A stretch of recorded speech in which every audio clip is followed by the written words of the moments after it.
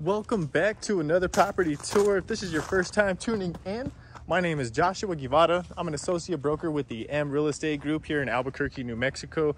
And today we are here at Hakes Brothers at Valle Prado community, aka Valle Prado subdivision. The floor plan that we're going to be looking at today is called the 2180.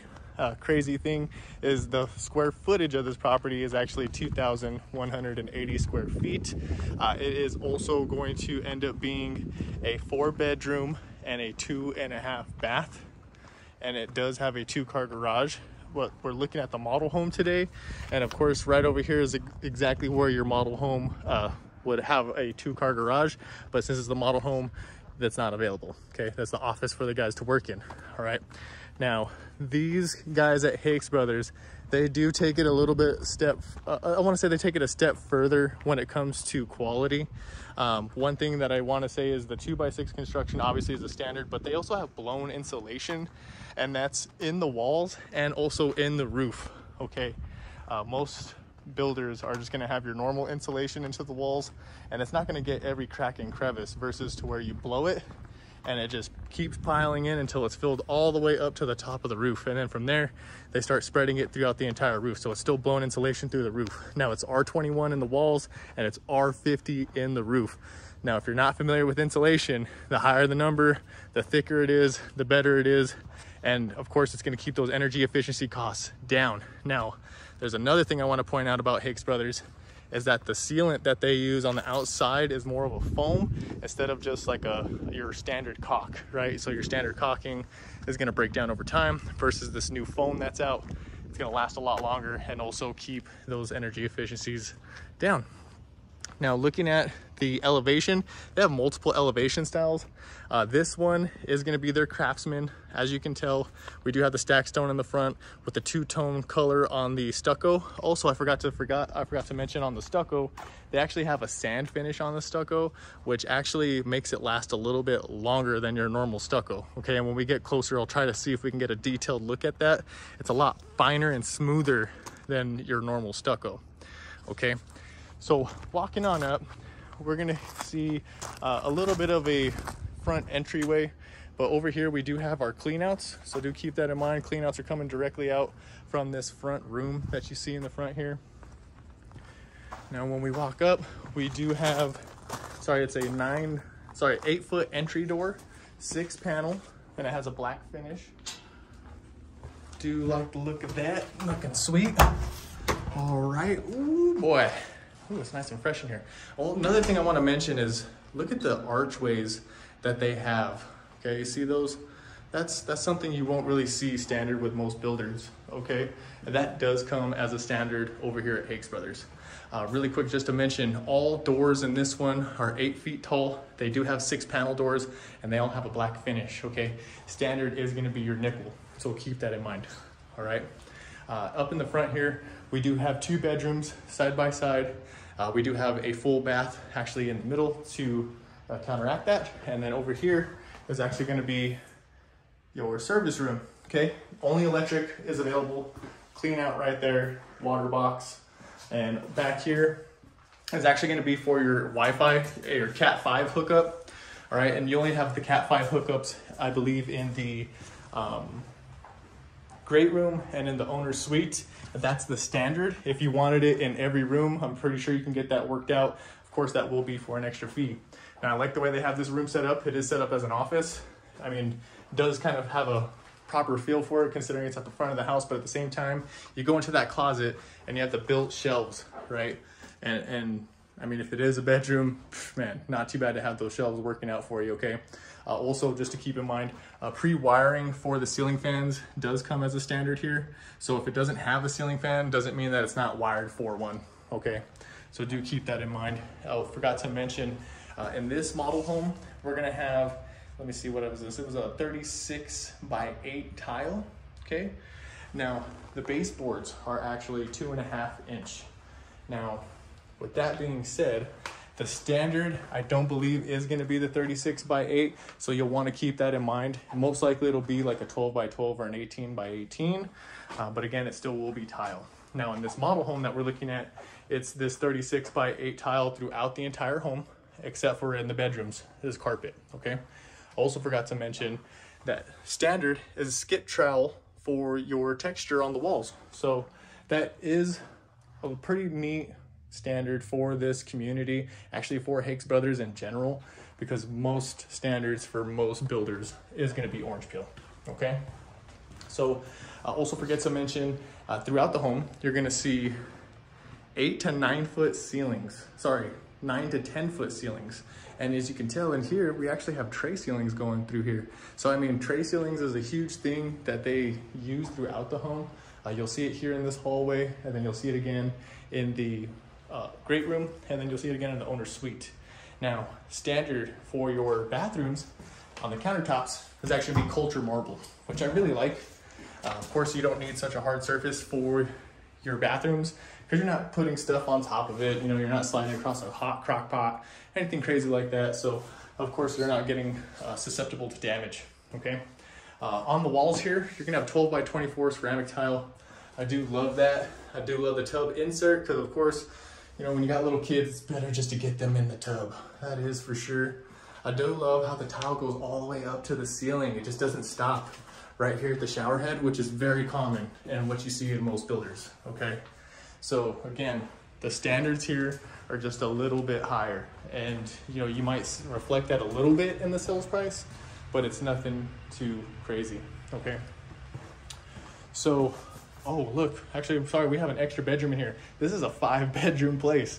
Sorry, so 2180 square feet, 5-bedroom, and it's going to be, oh, it's 3 full baths. Sorry about that. That was totally my fault. So 3 full baths for this property, 5 bedrooms. Ooh, I like that. I love the fixtures on this one. Looking real pretty, and especially seeing that skip trowel off the tip of it. Again, 12 by 24 tile, okay, tub insert, tile going all the way up to the top. Boom, I'm digging it. Now also there are jump ducts that you'll see in every single room. So of course you'll have your duct that's giving you your air, and the other one that's transferring air back into the other, back into the return air, so that you can get your energy efficiency costs down and also keep the pressure going properly throughout the home, okay? Here's another room, not a little small. Now, one thing is I did have a client come by here and they were interested in actually combining these 2 rooms. And that was a possibility. So keep that in mind. You know, you might not need this extra 5th room, so you can actually narrow it down, right? Make this a little bit bigger, maybe even have a little bit of a bigger closet. Let's see if I can get the light on there. There we are. Maybe a little bit bigger of a closet. I think the bigger room is a little more enticing though. I do love the built-in shelves again. Super, super nice. Bam, built-in shelves. All right, let's go and get to the goods. Let's check out the kitchen. Let's check out this dining and living area. Of course, open floor plan. Everything's kind of jiving together in here. I do love the fixtures hanging over the top here. Oh my gosh, it looks sleek and smooth. I dig that, man, look at that. Whew. All right, so really quick, chef's kitchen, all right? We have this quartz island countertop here. It's actually 7 feet by 3 feet, 7 inches, okay? I can't remember, I think that was a 2 centimeter front. So 2 centimeter face. We do have a 8-inch single basin undermount sink, as you can see here. All right, it is gonna have a garbage disposal. Then you're gonna have your stainless steel Whirlpool appliances. This is a 5-burner stovetop, and you do have the pot filler. Now, standard would actually just be a granite backsplash, but this one's tiled, okay? And it's that honeycomb decorative tile. So keep that in mind. Standard is not exactly this, okay? And same with the pot filler. Pot filler is not a standard. That is gonna be an extra cost, okay?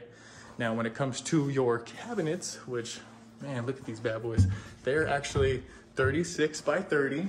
So your long ones are 36, and they look like they have probably about a 4-inch crown mold at the top here. And these are gonna be 30 with a 4-inch crown mold. Of course, I think that one's probably gonna be smaller than 30, but you know, trying to make it fit, trying to make it squeeze. You got Whirlpool microwave, okay? Whirlpool oven, not too shabs. And of course, boom, stainless steel dishwasher. Do have outlets on the side of the island. Of course, that's very common nowadays, but it's always a plus to have that, right? Makes it really, really functional, especially if you work while you eat. So really quick, I love these double tray ceilings here. As you can tell, look at the look on that. Ooh, with that ceiling fan. Man, that's a big, big fan. That is for sure. I think that thing would generate some wind. You know, might have you sleeping, snoring, and a heartbeat, especially if you're on a comfy day on the couch. Now, really quick, this is 36-inch gas fireplace here. This is 12 by 24 tile going up.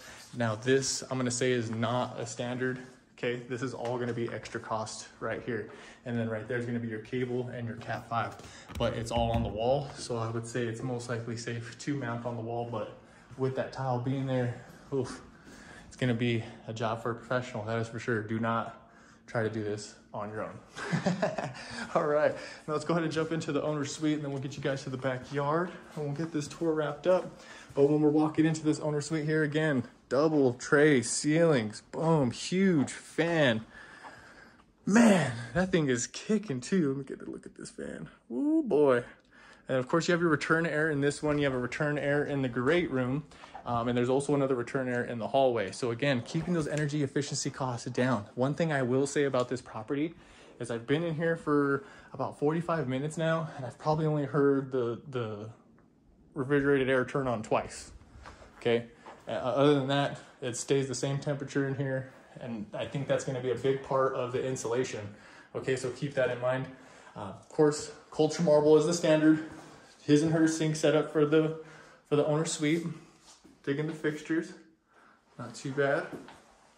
Okay, let's get a good look at, ooh boy, yep, not too shabs. And then we have a walk-in shower. This is 12 by 24 tile, but of course you're gonna see certain areas where they had to cut and make it, you know, it looks more like a 12 by 12.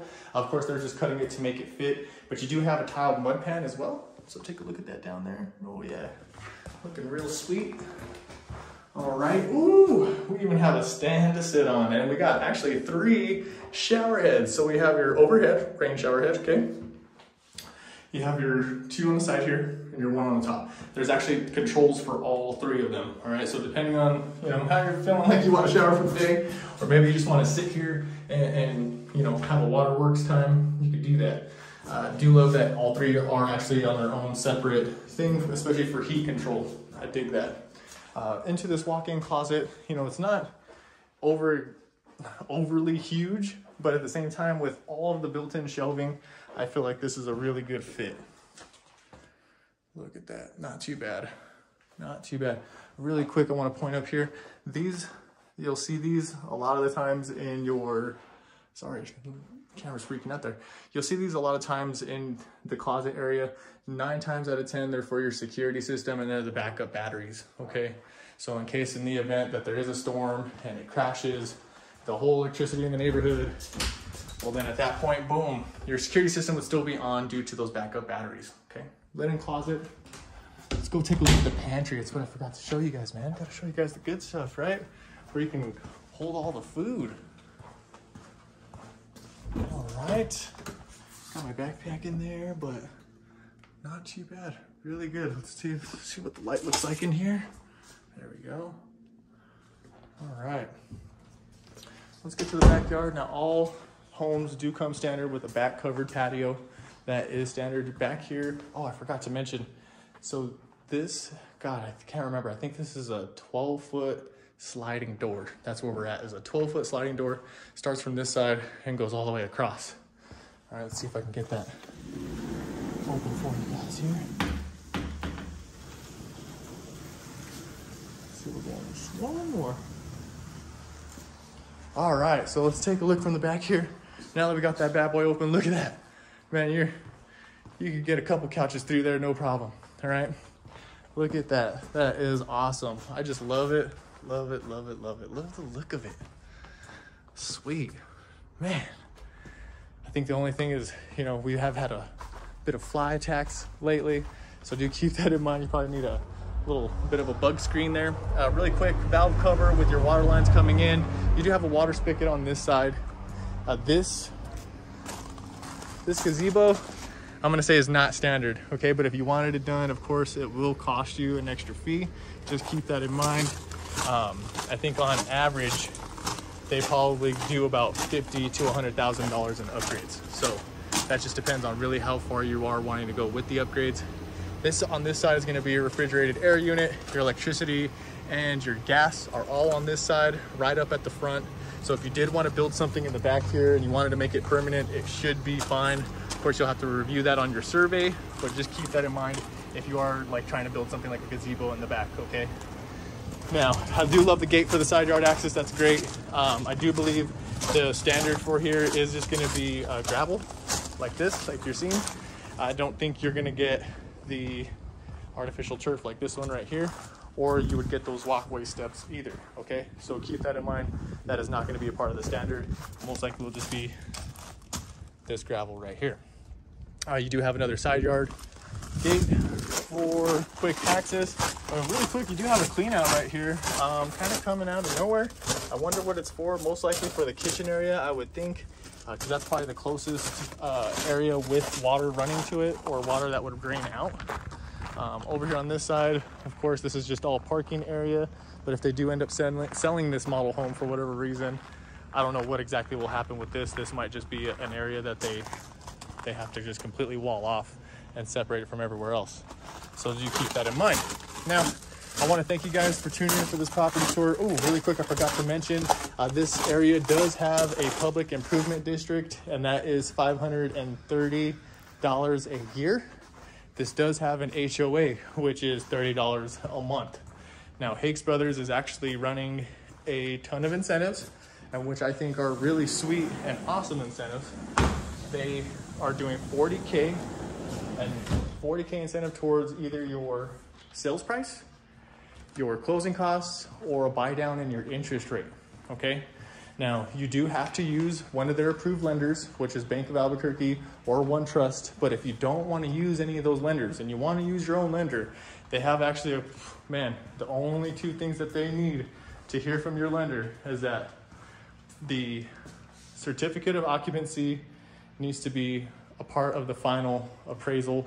And so pretty much what they're saying is at the end of the transaction, the lender has to be willing to wait for the certificate of occupancy and also the final appraisal on the property as well. So what happens is they have the certificate of occupancy come in at the same day of closing, and that's the reason why they want the lender to be okay with that. If your lender is not okay with that, then you won't be able to get the incentives. So just keep that in mind. If you are going to use your lender, make sure they're able to make the certificate of occupancy and the appraisal a condition right before you close, okay? And if you need more elaboration on that, you can go ahead and contact me, or you can go ahead and contact Edward Montoya. He's actually one of the community leads out here, and we can dive into it and give your lender a full breakdown. I mean, it's nothing complicated. It should be really simple. But again, you ever want to reach out to me, you have any questions, you want me to do another property tour of other custom homes, don't hesitate to reach out. You can text me anytime at 505-363-7926, or you can email Joshua at mregrp.com. I want to thank you guys for tuning in for another property tour, and enjoy the rest of your day.